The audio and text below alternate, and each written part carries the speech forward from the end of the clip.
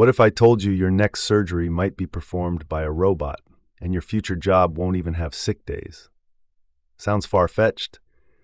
Well, hold on to your stethoscopes because that future is already knocking on our door. AI is revolutionizing medicine, and it's about to turn everything we know about healthcare on its head.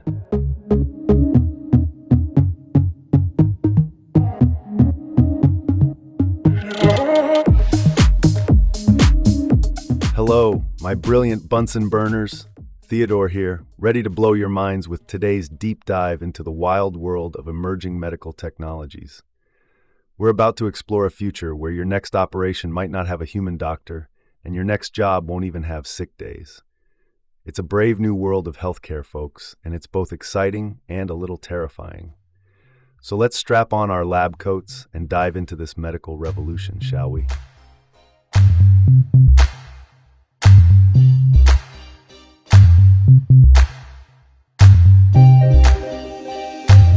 Ready to talk surgery.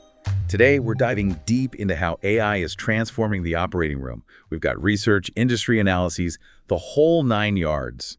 And let me tell you, this is not science fiction anymore.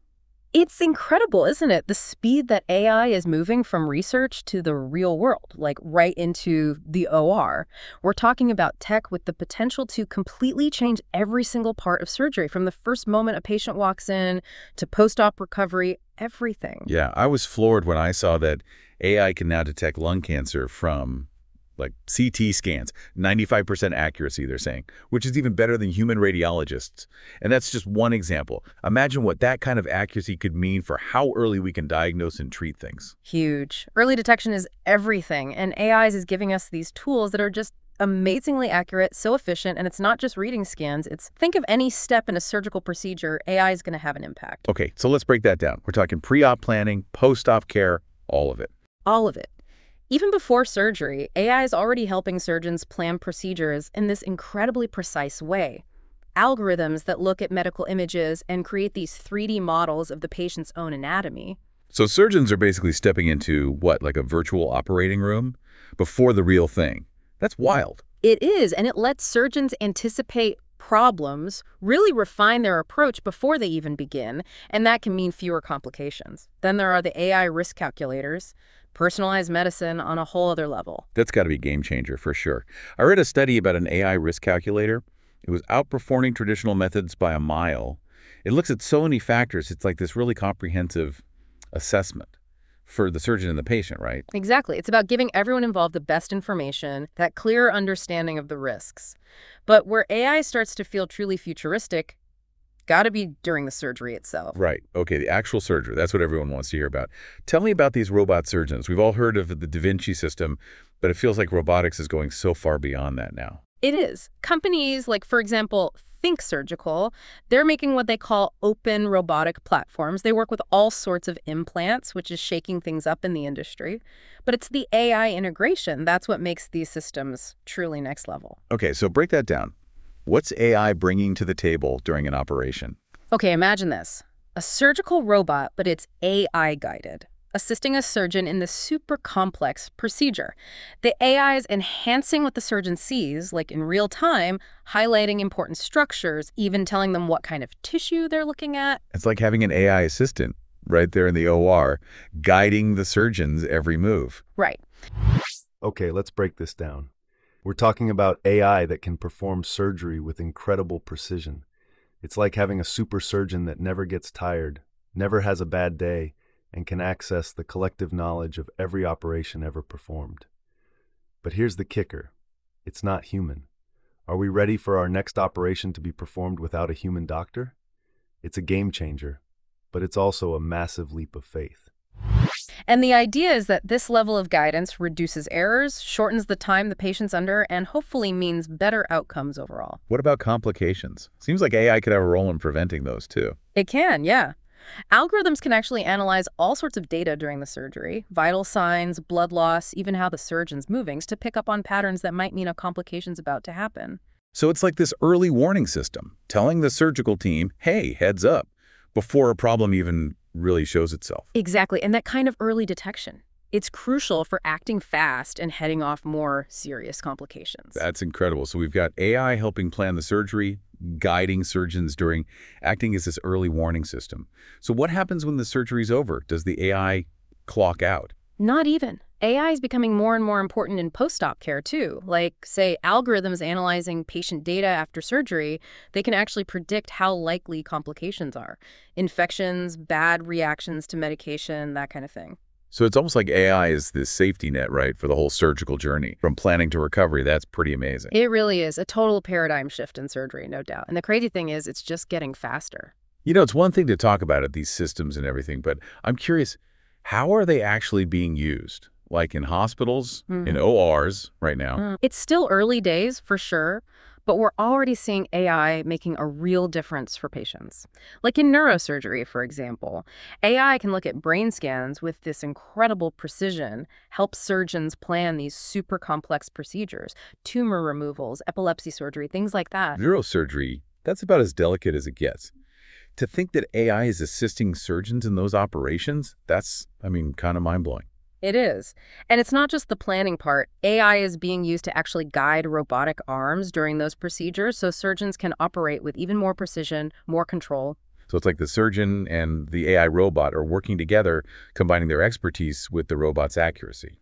Exactly. And that collaboration, it's leading to some really incredible outcomes. Right. There was this recent case, surgeons used an AI-assisted robotic system, and they were able to remove a tumor from a patient's brainstem. That's, the area that controls breathing, heartbeat, vital stuff.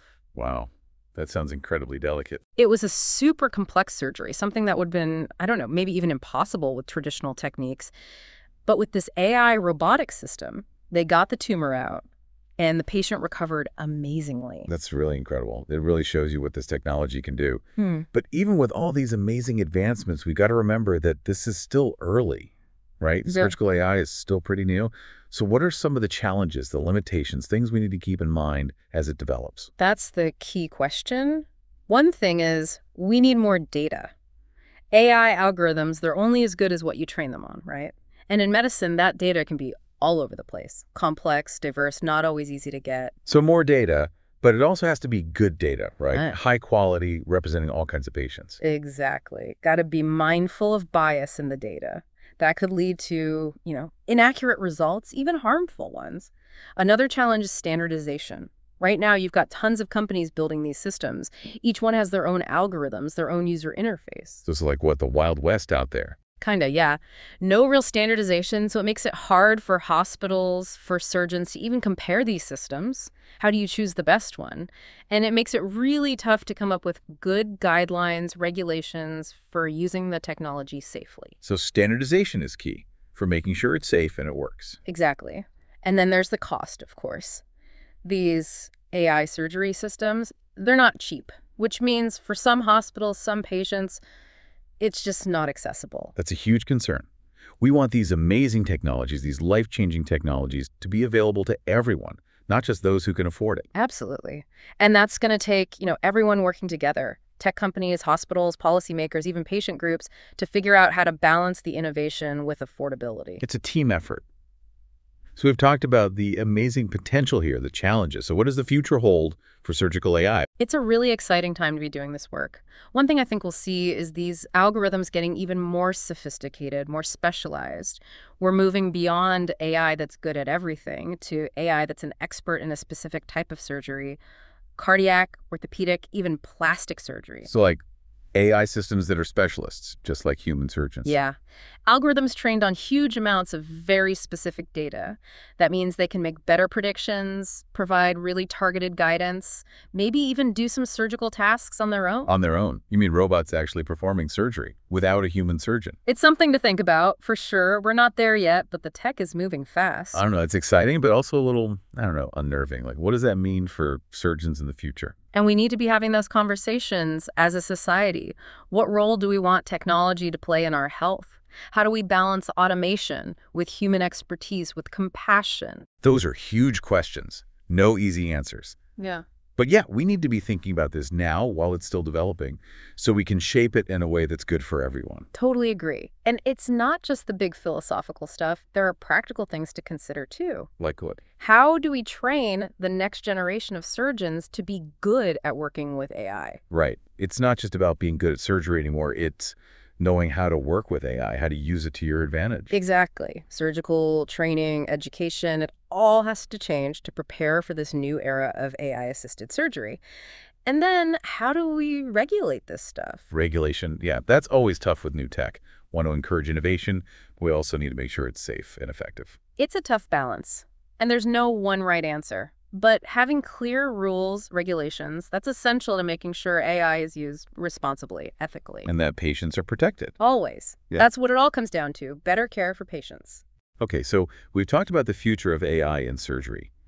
But AI is just one piece of the puzzle when it comes to the future of healthcare.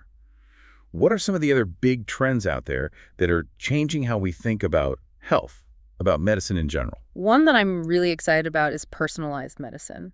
The whole idea of tailoring treatments to each individual patient based on their genes, their lifestyle, all those unique factors. So moving away from one-size-fits-all healthcare to something that's more individualized, more tailored to each person. That's it. And it's possible now because of things like genomics, being able to analyze someone's DNA to really understand their risk for different diseases. So we could know about potential health risks before they even become a problem. In some cases, yeah. And if you know the risk, you can intervene early, maybe even prevent the disease from developing at all. Wow, that's amazing, like getting a sneak peek into your own health future. But how does that actually work, personalized medicine? In the real world, can you give me an example? Sure. Think about a patient with cancer. Years ago, treatment was pretty much based on the type of cancer, the stage, that's it. Now, with this personalized approach, we can look at the tumor's genes, its DNA, and find the specific mutations that are making it grow. So it's like understanding the cancer at a much deeper level, like down to its blueprints. Yeah, exactly. And that means we can choose therapies that target those exact mutations. Treatment's more effective and potentially has fewer side effects because it's not harming healthy cells. So it's like the right drug for the right patient at the right time. That's the power of it. Personalized medicine is about moving away from that one-size-fits-all approach and towards something much more precise, targeted, effective. Sounds like it's already a big deal for cancer treatment, but what about other areas? Where else are we seeing this approach being used? Oh, it's being used or at least explored in so many fields: cardiology, neurology, psychiatry, even infectious diseases. Cardiology, what's an example of personalized medicine there? Well, there are genetic tests now that can tell us if someone's at higher risk for certain heart conditions, like hypertrophic cardiomyopathy. It's when the heart muscle thickens, and it can cause sudden cardiac death. Oh, wow, that sounds scary. It is a serious condition, yeah. But now we can find the people who are at risk, watch them carefully, talk to them about lifestyle changes. We can even put them on medication to prevent it. So it's not even treating the disease at that point, it's preventing it. Exactly. And that's a huge change in how we think about healthcare. Instead of just reacting, we're being proactive. We're preventing disease instead of waiting for it to happen. That's a pretty powerful idea. But personalized medicine, it's still just one piece of the puzzle, right? Yeah. What else is shaping the future of healthcare? Another big one is preventative healthcare. It's getting a lot more attention these days. Yeah, like they say, an ounce of prevention is worth a pound of cure. It's true. And we're finally starting to see that play out in healthcare. For years, it was all about treating diseases after they started. Now, there's this understanding that it's so much better and cheaper to just prevent them in the first place. So we're moving from like a sick care system to a real healthcare system. Exactly. And a lot of things are pushing this. Healthcare costs are crazy, the population's getting older, and we've got this huge burden of chronic diseases. Makes sense. All right, picture this. Your next job won't even have sick days. Sounds great, right? But here's the catch. It means you're basically under constant health surveillance. Your workplace could know you're getting sick before you do. It's like having a really invasive, well-meaning doctor following you around 24/7. Sure, you might never get seriously ill, but say goodbye to those mental health days when you just need a break. Welcome to the future, where health is wealth, and privacy is, well, let's just say it's complicated. Preventing a heart attack is a lot easier and cheaper than treating one after it happens. But how do we actually do that? How do we make prevention a priority? That's the million-dollar question. It's going to take a lot of things: public health initiatives, changes in policy, and people changing their own behavior. So it's not just about seeing a doctor when you're sick. It's about making healthy choices every day. Right. Eating healthy, getting exercise, managing stress, not smoking, not drinking too much. All those things make a difference. And those are all things that we can control, right? They are. That's what's so great about preventative healthcare. We have more power over our own health than we sometimes realize. I love that. But it's not just up to us, right? We need systems that make it easier to be healthy. Totally. We need policies that make healthy food more affordable, that encourage people to get moving, that make our environment safer and healthier.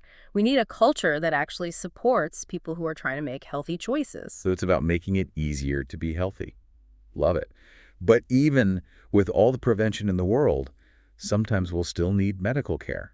And when that happens, we want the best care possible, right? Of course. And that's where another big trend comes in, patient-centered care. Okay, what does that mean, patient-centered care? What does that actually look like? It's about the patient being at the center of every decision. It's realizing that every patient is different. They have their own needs, their own preferences, their own values. So treating the whole person, not just their illness. Exactly. It's about respecting the patient's right to make their own choices, making sure they're involved in decisions, giving them all the information and support they need to make those choices. It sounds like it changes the whole relationship between doctor and patient. It does. It's about moving away from that old school model where the doctor always knows best. Instead, it's a collaboration, the patient and the doctor working together. More like partners. Exactly. And it means recognizing that the patient is the expert on their own body, their own experience. It sounds like it could make a huge difference, not just in how well treatment works, but in the whole experience for the patient. Totally. When patients feel like they're being heard, respected, included in the process, they're happier with their care, they stick to their treatment plans, and they get better results. So it's a win-win for everyone. Exactly. And it's something I think we're going to see a lot more of in the future. This has been an incredible conversation. We've covered so much, from the crazy advancements in AI surgery to these bigger trends that are shaping the future of healthcare. Personalized medicine, preventative care, patient-centered care. It's a lot. And it's a really exciting time to be in healthcare, for sure. There's so much innovation, and it's changing everything about how we think about health and medicine. It reminds you that we live in this incredible time, all this scientific progress, technological progress, and it's really impacting people's lives. It's giving new hope to people who are struggling with these really tough diseases. It is. It's a privilege to be able to see these breakthroughs, to be part of a field that's dedicated to making people's lives better. Absolutely. But with all this progress, we have to be smart about it. We have to think about the bigger picture, right? The social impact, the ethical questions, the costs, all of it. You're right. We have to make sure that everyone has access to these advancements. It doesn't matter where they live, how much money they make, everyone deserves access. So, as we wrap up this deep dive into the future of healthcare, what are some key things our listeners should take away from all this? Well, I think we've seen how AI is really going to change surgery. I mean, making it more precise, less invasive, and who knows, maybe even completely automated someday. But, and this is a big but, we can't forget about the challenges that come with it. Like, how do we make sure the data is good? How do we create standards for all these different systems? And what happens to the role of the surgeon as this technology keeps evolving? To a future where healthcare is more personalized, more proactive, and more patient-centered than ever. And on that note, that's a wrap on this episode of The Deep Dive. Be sure to subscribe to our show so you don't miss our next exploration of the most fascinating topics shaping our future. Until then, keep asking questions and stay curious.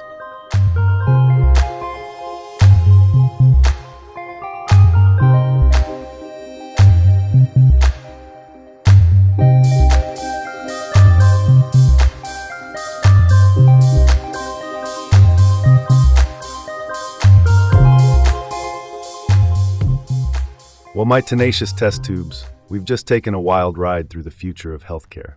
From operations without human doctors to jobs without sick days, it's clear that medicine is changing faster than a virus mutates.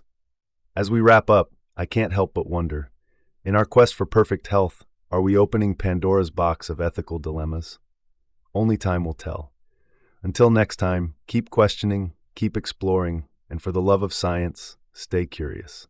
This is Theodore, signing off and reminding you that the future of health is in your hands, or maybe in the cold, precise grip of a robot surgeon. Stay healthy, my friends.